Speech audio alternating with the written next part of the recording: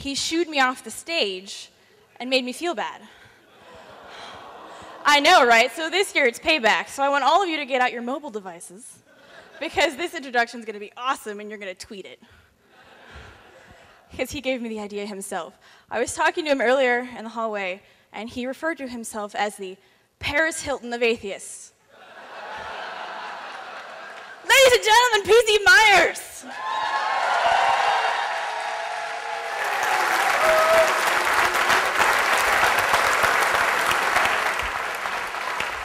Oh yes, I'm here. Yeah. Okay, get to work. Get to work. Get to work. Okay, first of all, where's Rebecca? Rebecca Watson. I just yelled at her to get her butt down here. Yeah, she's got to show up.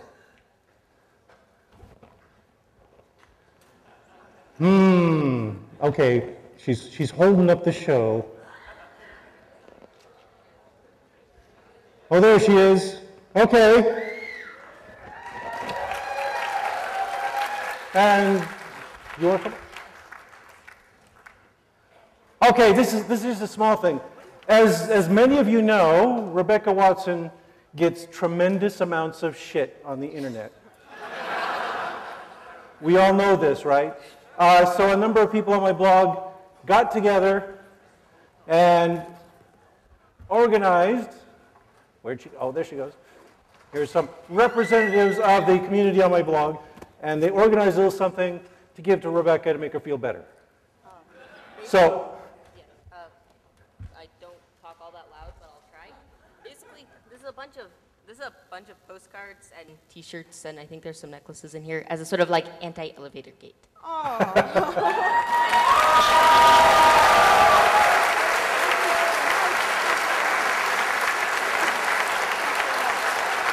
Very good. Okay. Now get back to work selling my merchandise. Oh, after that feminist talk, I feel so conflicted. Anyway, okay. I've got to warn you, because the talk I'm going to give here is very different from the ones you've heard all day long. I've noticed all the talks today, there have been these great sweeping themes, things like atheism, and rage, and women, and rationality, and all this cool stuff. And I'm doing a little tiny question, an itty-bitty little question. What I'm basically going to be doing here is I'm going to be taking one creationist point and pounding it to death. Yeah. So, one way to visualize this is a spoiler alert. Imagine creationist mouse in my left hand, sledgehammer in my right, and wham, and then I do it 20 more times. And at that point, the mouse is pulped, but as you know, this is a zombie mouse, so it will rise from the dead and keep pestering us. I'm sorry about that. I cannot get rid of it completely. The other bad thing about these zombie mice is that they're brainless, so the shooting them in the head thing doesn't work. Don't even try. They just keep coming and coming. Okay, so anyway, small point I'm going to address is one problem of the junk in your genome. And I'll hammer on that for a while. If you think that's really boring, you can leave right now. And I will mention that as I told Rebecca to get to work, she runs Skeptical Robot, and she is selling Peringula merchandise. Feel free to spend money. Okay, that's the end of the commercial. Okay, so what I want to talk about is genomic junk. And I want to talk about it because, as was mentioned earlier in the talk, the creationists have made a mistake. They have made a prediction, a testable prediction. And I'll just give you some examples of the kinds of things they say. This is good old Bill Dembski. And what he said here is a distinction, that intelligent design, he says, is not a science stopper. He says, real science is a science stopper. I know. Anyway, he's saying that it's not a design stopper because it can foster inquiry where traditional evolutionary approaches obstruct it. And he specifically mentions the idea of junk DNA. And he says that there's an evolutionary view would say that we expect a lot of useless DNA, which is really peculiar because no evolutionist predicted this ahead of time. On the other hand, organisms are designed, we expect DNA as much as possible to exhibit function. Prediction. We can test this. If most of the genome is entirely functional, if there's no wasted space, if it's really efficient, then that proves that pan-adaptationist evolution is true. No, they say it proves that creationism is true. The other way it can go is if there's lots of junk that says that, well, that's falsifying a prediction by creationists, and we're done. They've been disproven. This is our goal. Stephen Meyer says much the same thing. So he says, thus, far from being dispersed sparsely, haphazardly, and inefficiently within a sea of non-functional sequences, genetic information is densely concentrated on the DNA molecule. He says this. Information densely concentrated on the DNA molecule. Now, some of you here are biologists, and you know you can go onto the NIH website, and the full human genome is right there, and you can go browsing through it. And the one thing we know is, no, it's not densely packed with information. It says, okay, far from containing a preponderance of junk, non-protein coding regions that supposedly perform no function, the genome is dominated by sequences rich in functional information. Prediction again. Now, what I wanted to talk about today is whether this is actually true. And I'm going to show you that no, it's not. First thing I have to do, though, and this is where I have a little trepidation because you've had all these exciting talks today, I'm going to teach you some molecular biology. Yeah,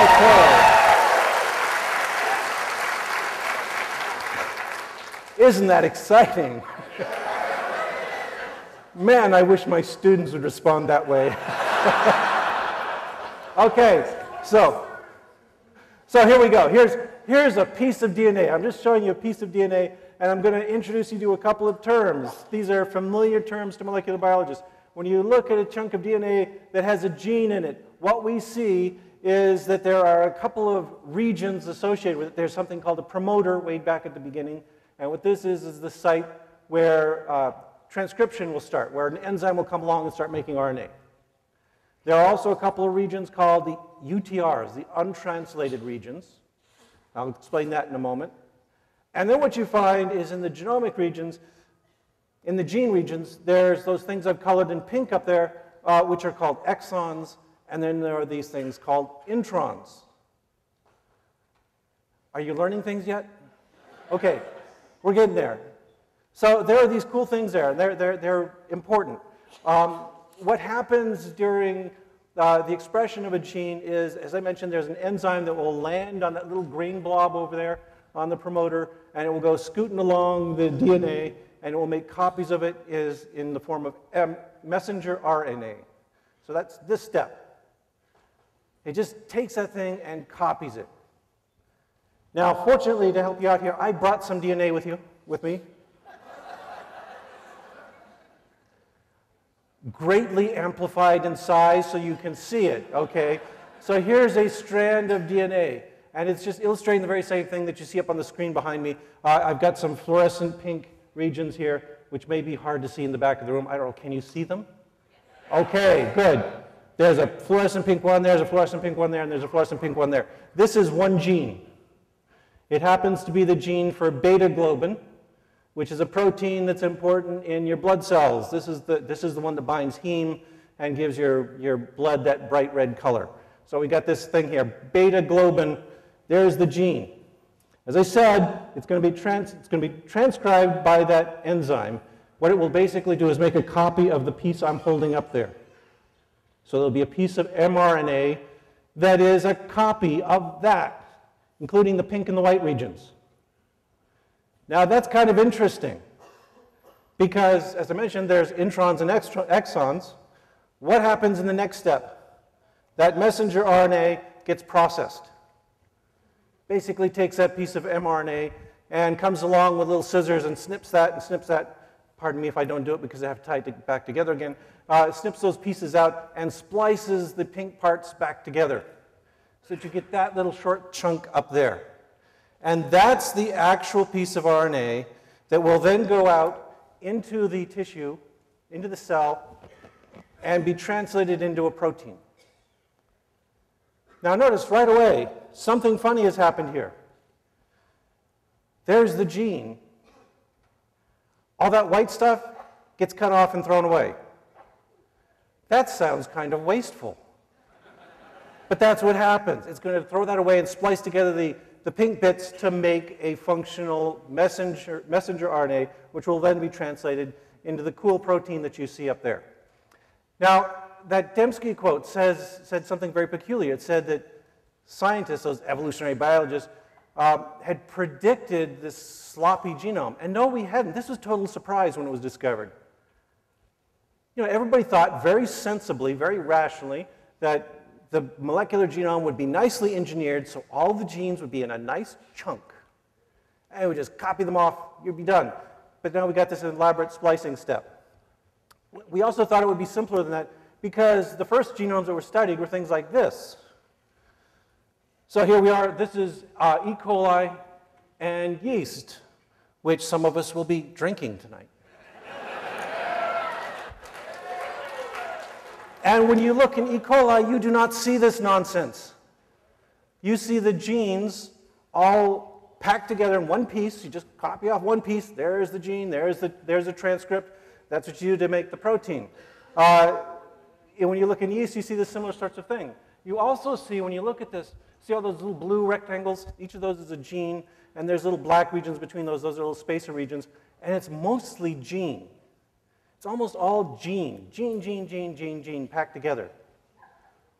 When we started sequencing other creatures, like humans, we got a different result.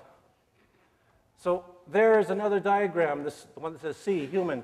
That's the human arrangement. And what it's illustrating is the location of genes. There's epsilon, gamma, gamma A, and gamma B, and there's beta globin. It's the same gene I'm showing you here. But this isn't to scale. I got to show you something else. That's why I brought all this rope with me. So let me try this. I'm going to spread my DNA among you. You'll hold that. So I have this deep fear that it's going to get tangled somewhere along the way. We'll see what happens. Okay, there's another piece. Let me pull this off. Okay, you people in the front row, grab that as it comes by.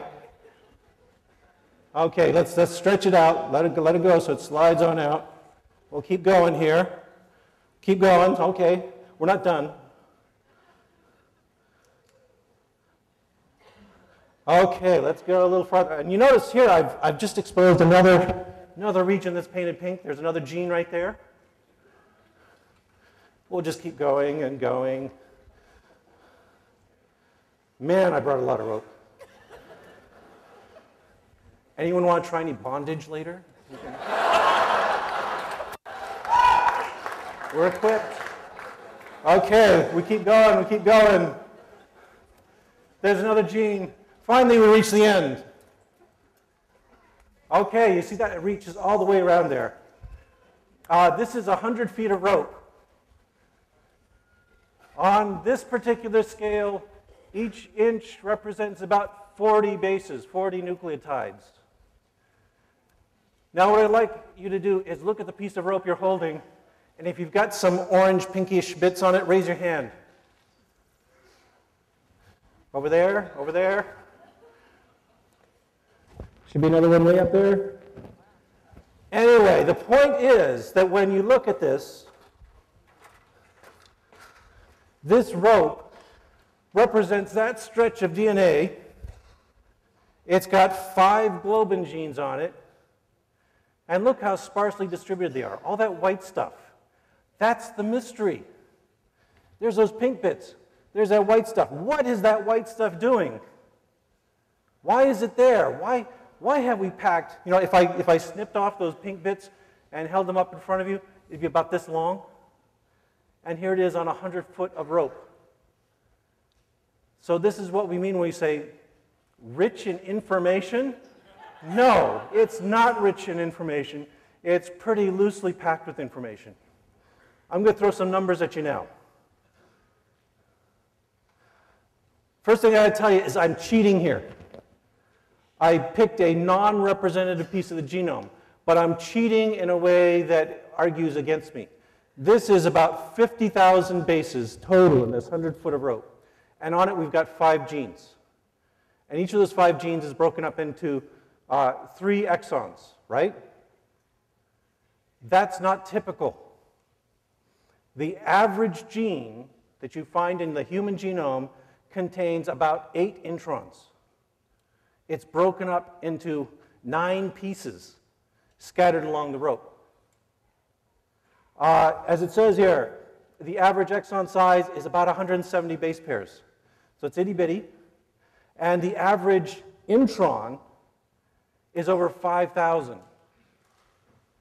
So you've got to think all your genes are splintered into these little tiny bits that are scattered at long distances apart on a large space of DNA. Another thing, the human genome contains about 20,000 genes. The human genome is about 3 billion base pairs long. All you got to do is do the math, and that tells you that the average gene is about 1,500 base pairs. It's broken up into 8 fragments over 43,000 base pairs. And I remember I just told you this rope here represents 50,000 base pairs. So your average gene is kind of scattered all over the place along this.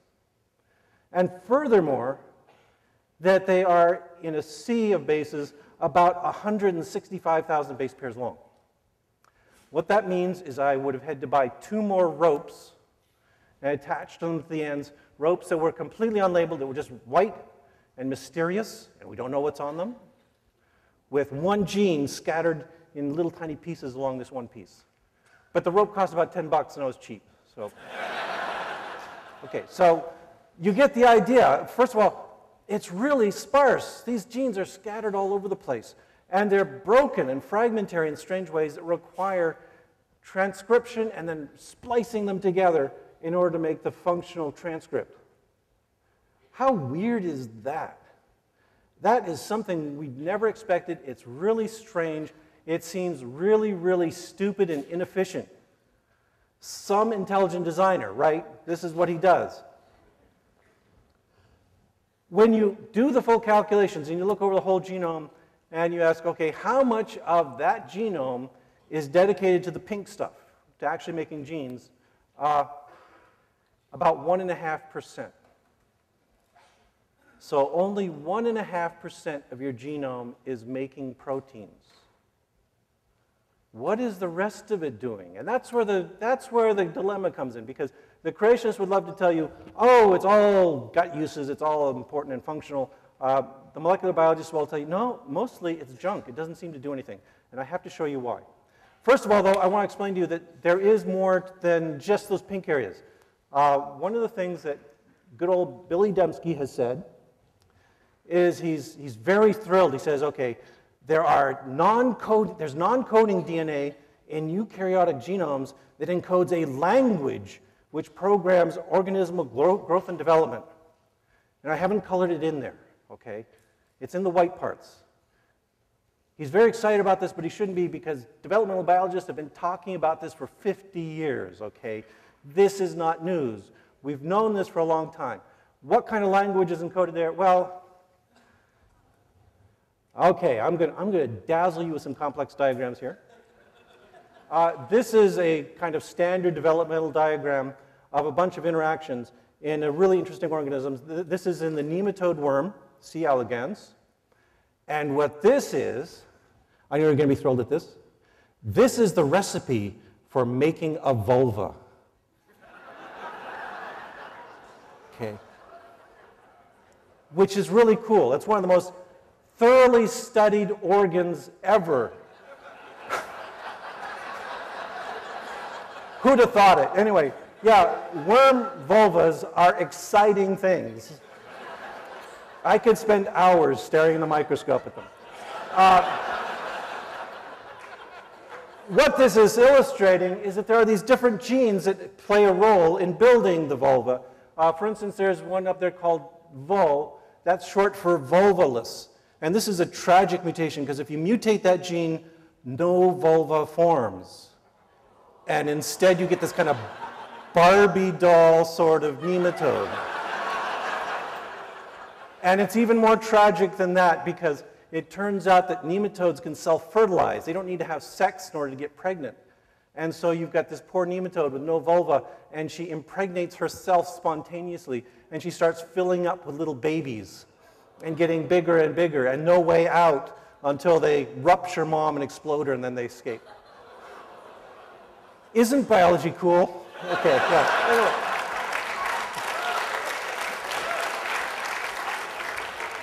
And there's another gene there that you see, MUV.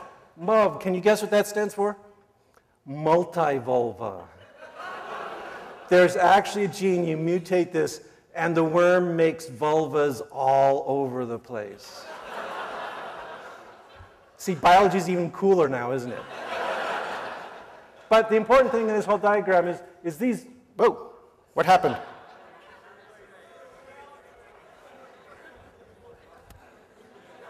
Okay, something funny is going on. Come back, come back. It was just getting good. There we go, okay. All right, so anyway, what this is illustrating is multiple cells. As you might guess, to make a vulva takes coordinated action among multiple cells to assemble. They have to make the inner lining, they've got to make the outer supporting cells, they've got to make skin surrounding it. You know, a skinless vulva, not exciting. So you've got to have all these pieces in place. And all these genes have to interact. And what this is showing, it's called an epistatic diagram, and it's showing all the interactions between these cells and genes. So all these cells have to talk to each other. The anchor cell up there is a key cell that says, okay, all the cells next to me, you are supposed to make the vulva, and the cells over here make the other bits of this region. And so there's a set of interactions that affect these various genes in there. So we worked this out in great detail. We know that genes talk to each other. Here's another example. It's a little less titillating. This is how you make endomesoderm in an echinoderm. Okay, those of you who are titillated, I want to know who you are. Oh, okay, kinky stuff, yeah. Anyway, so what this is, it's the same thing as the last diagram. What it illustrates is that all these genes have to interact with each other. They have to send signals to each other. You have to turn on one set of genes if you're going to make mesoderm. You have to turn on a different set of genes if you're going to make endoderm. So all these genes are working together to assemble this elaborate structure. And what it's showing is that when you compare different species, you see very deep similarities, and you also see key differences, which is kind of nice. But anyway, what this is telling us, all of this is telling us, is that yes, there is a secret language of the genome. Genes have to be switched on and off, and the question is how. And the answer is that genes have these things, so what this is an illustration of a piece of DNA wrapping around up there. This over here is the enzyme that makes messenger RNA. So if you hold up one of those pink regions over there, remember those pink things and I said that there was an enzyme that had to land on one end and scoot along to make the messenger RNA? That's the enzyme. Why does it land there? Well, it's only going to land there if there are signals there that say this is a good gene to turn on. So there are a set of things called promoter elements and enhancer elements that may be scattered all over the place. They can be many hundreds of thousands of bases away from the gene itself, and they all got kind of fold around, and they bring these proteins around, and that encourages the enzyme to land there and start making it. And if the cell lacks some of those proteins, the gene is turned off. If it has proteins that interfere with the binding of the enzyme, the gene is turned off. If it's got the right combination of proteins there, it turns on the gene. So what this is telling you is that there's a bunch of interesting stuff that's not part of the coding region, that's not part of the pink region of this diagrammed DNA. It's somewhere floating off beyond, and it's scattered around, and that's important in regulating genes. Now you might ask, how much of the genome is dedicated to that? Okay, we've described 1.5% as belonging to coding regions, the pink stuff. And you might be asking, how much? Is it 98% that's involved in this kind of coding? And no, I'm afraid it's not. It is about 3%. Okay, so 1.5 is coding. 3% is this important developmental function of regulating, switching genes on and off. We're up to 4.5% of the genome accounted for and doing something. Aren't you proud? Okay. There's also some other regions of the DNA that are important. Biologists here know this stuff. There's things like ribosomal RNA, transfer RNA. There's a lot of really cool stuff being done on microRNAs right now, which seem to affect expression. But all of these are small little regions that may be present in many copies. So like tRNA is present in 4,400 copies, but it's only 100 base pairs long. That would be 2 inches on my little rope there. So they don't add up to much. When you add all of this stuff up, all the stuff that's functional, that we know is functional, we got a grand total of 5% of your genome is not junk. Okay, at least 5%. Maybe there's more that's functional. We don't know. We got to ask. We got to probe around and figure out, okay, what does the other 95% do? We've got some answers. So I'm going to talk about another case. This is something we know what it does. It's not very exciting, though. And this is structural DNA. So this is an example. What I've got illustrated up there, there's a chromosome. And chromosomes have recognizable morphology. They have a region somewhere near the middle called the centromere. And this is a region that's grasped by various proteins during mitosis and meiosis. It's kind of like the handle on the chromosome that the cell uses to manipulate it and push it around. And then at the very ends, there's these things called telomeres. And let me just talk about telomeres for a minute. Telomeres, when you actually zoom in and look at the molecular sequence, there's a typical telomere sequence.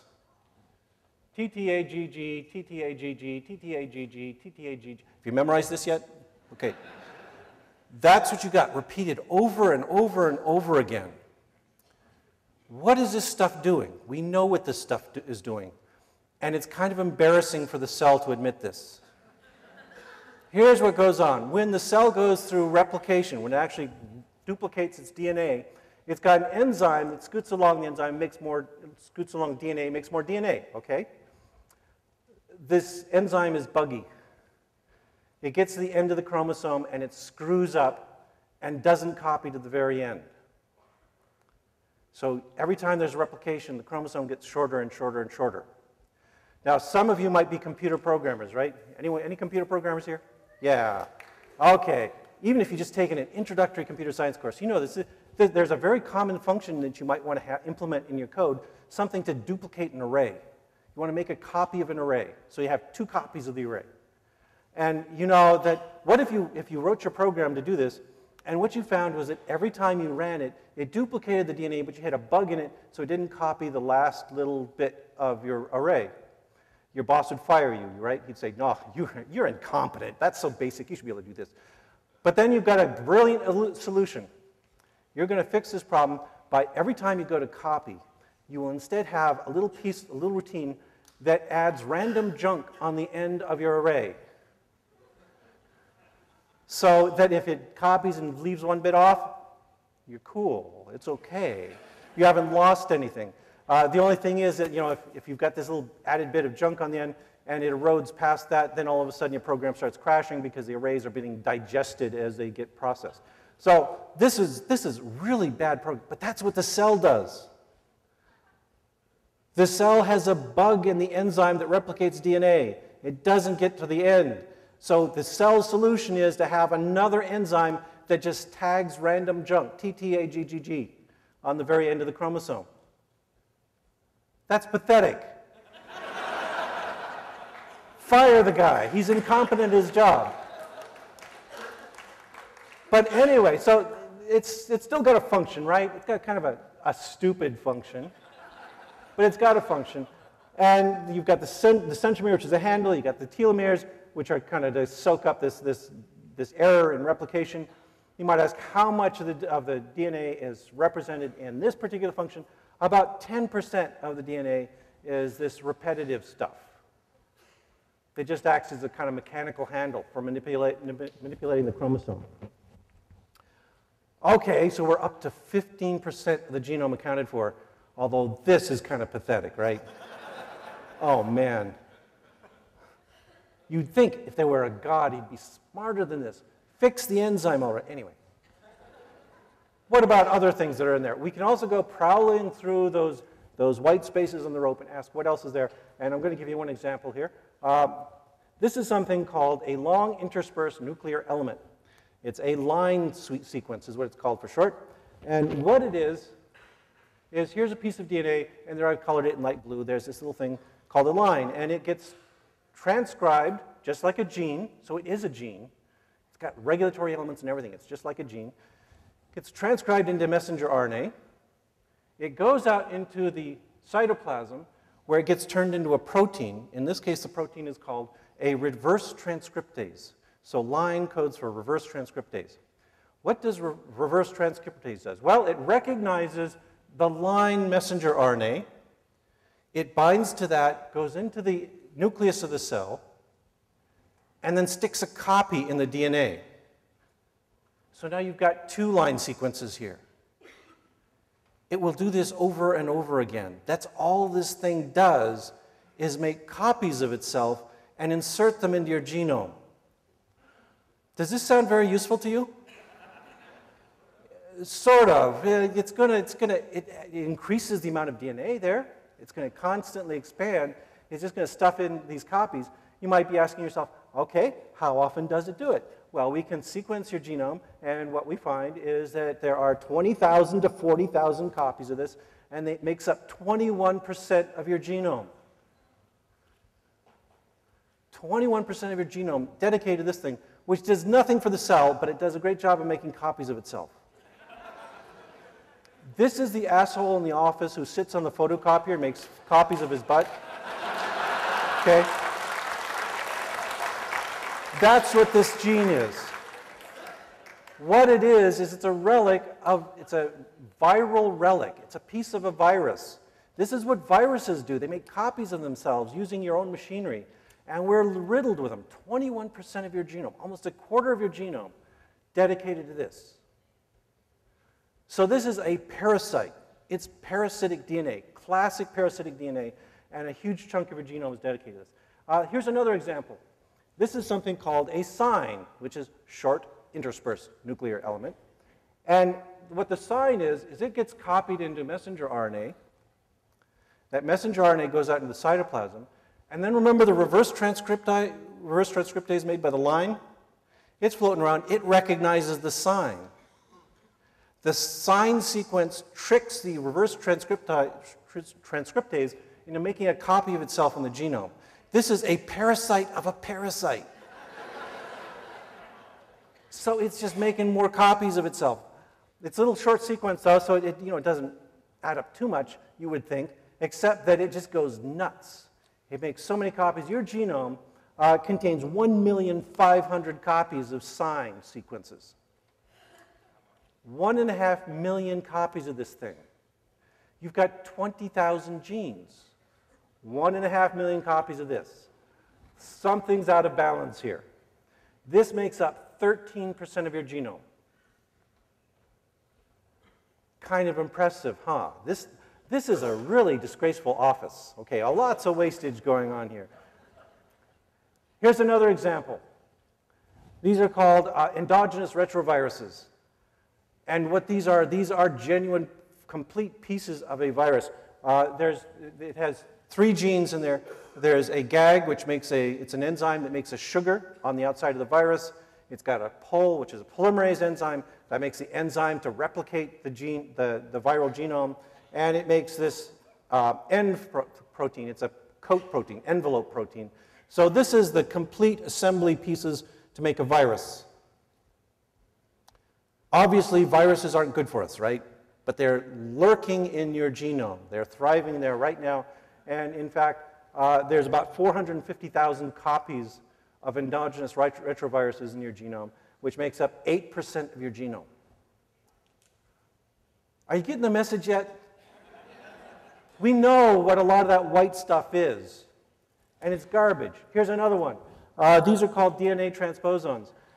And what a DNA transposon is, it's kind of a poor man's version of that line, because what it doesn't make duplicates of itself. What it is it's a jumping gene. All it does is bind to some sequence elsewhere in the genome and cut itself out of the original location, put itself in the new location. So these genes just kind of hop around in the genome. They're bad for you because they cause mutations. Okay, that's basically another mechanism for getting mutations. And you might ask, how many of those do we have to deal with? We've got 300,000 copies of those. That's 3% of your genome right there. So we can add all this up. So we know that 45% of your genome, adding up all those categories there, is known parasitic DNA. Please call it junk. It's junk. It's not functional. It's not to your advantage to have this stuff. 10% is structural DNA, and 5% is functional. That's the coding sequence, the regulatory sequences, tRNAs, all that kind of stuff. So we can account for about 60% of the genome, and about half of it is garbage. Now, there's that remaining 40%. We don't know. We're working on it. That other 40% is job security for molecular biologists.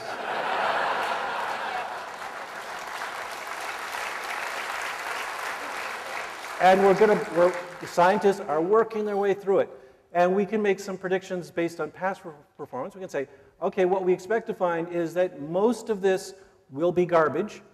It won't be functional. It will just be random sequences. We already know, for instance, that another 1.5% are pseudogenes. These are broken genes that no longer function. There will be some surprises in there. There will be some fragments of that DNA that actually have function. And every time one of those is found, the creationist will announce, aha, we were right. The genome is fully functional. You have just found 0.001% of the genome that does something. Therefore, all of it's functional. But that creates an additional problem. And this is the last bit I want to leave you with. This is an open question. This is something that Ryan Gregory invented. It's called the onion test. So let's say you do find something that's functional out there in the junk. Now you have to explain it. What does it do? And the onion test relies on this observation. There's a number of species of onions. And one species here has 2 times the amount of DNA we do. We don't have the most DNA. I know, your competitive instincts are right now thinking, can I become polyploid? No. So this one onion has 2 times the amount of DNA we do. There's another one that has 10 times the amount of DNA we do. Why? Well, it doesn't have any more genes. What they have is larger variable amounts of junk, this stuff that we've been talking about, some of which may be functional, some fraction of which. But you have to explain, why do these 2 species have such different quantities of junk if it's actually functional? Because if you look at the onions, they look like onions. They taste like onions. Whoop-de-doo. So this is the onion test. Any explanation for junk DNA must explain why these 2 species of onion need differing amounts of it, and why they need so much more than humans do. That's the real challenge. We can find all this stuff. Why do they need more lines? I don't know. I don't think they do. So this is the onion test. You got to answer the onion test if you want to explain junk DNA. Another one that I'll point out is this animal, the fugu. Who's heard of fugu? Who heard of it because you saw it on The Simpsons? Yeah, okay. I think that's the thing that's made it most famous is, it was featured on The Simpsons. It's sushi. It's a puffer fish, and it makes a toxin, and it's very difficult to prepare and all this kind of stuff, and it's supposed to give you a nice tingly flavor, and sometimes it will kill you because it's a deadly nerve poison that it makes. So if it's improperly prepared, it can kill you. But that's not what scientists like about it. The cool thing about it for scientists is it's got a tiny genome. Its genome is only 390 megabytes, or 390 megabases, excuse me, whereas ours is 3,300 megabases. So there's a huge difference. Why? When they sequence the fugu, what they find is fugu has managed to get rid of most of its junk DNA. It's greatly reduced the quantity of that white stuff in the rope. And it's not harmed. It's doing just fine. In fact, it's better than fine. It's killing people. It's only this big. which is kind of cool, as well as being flavorful. So here's another question then. Dan Silverman, his genome size.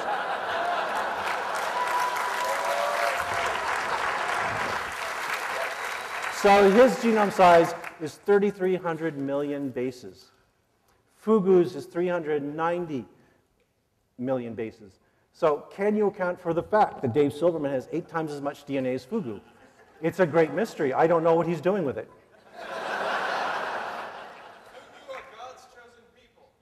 That could be. Yes, God has purified them and removed all the junk from their genomes. Anyway, so I've been kind of hammering on this for a while. We've hammered enough. Let me conclude. So remember what William Dembski said back there at the beginning. He said this: thus, on an evolutionary view, we expect a lot of useless DNA. Prediction 1. If, on the other hand, organisms are designed, we expect DNA as much as possible to exhibit function. Prediction 2. Which of those two is true? 1. We're done. Right?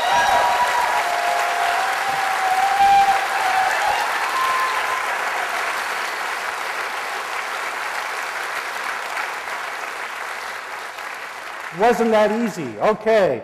I'm done. We've just disproven creationism. We can all go home. All right.